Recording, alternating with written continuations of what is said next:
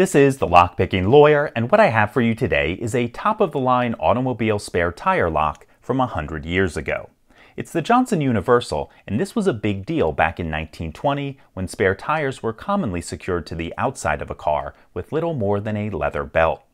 As I was researching this lock, I came across some 1920 advertisements, and the hype is actually really interesting. Here, it's claimed you can find the most expert thief in town, give him a hammer, chisel, crowbar, shears, any tool he wants, then stand by and laugh at him.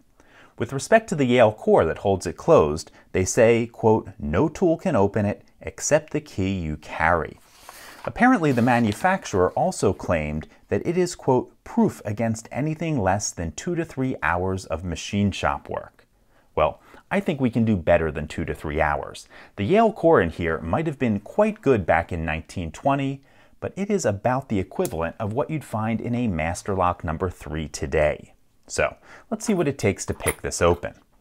I'm going to use this wiper insert to both pull the shutter aside and turn the core. Then we're going to use a standard hook in 25 thousandths.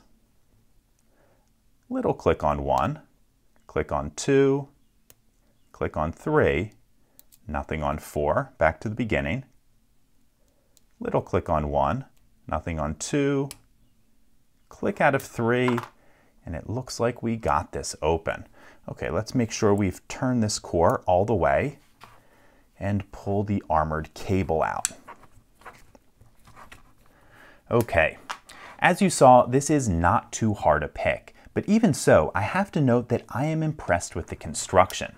This little lock weighs over 3 pounds, and this, I believe, is the shortest version of it. Frankly, it's put together better than most modern armored cable locks. In any case, that's all I have for you today. If you do have any questions or comments about this, please put them below. If you like this video and would like to see more like it, please subscribe. And as always, have a nice day. Thank you.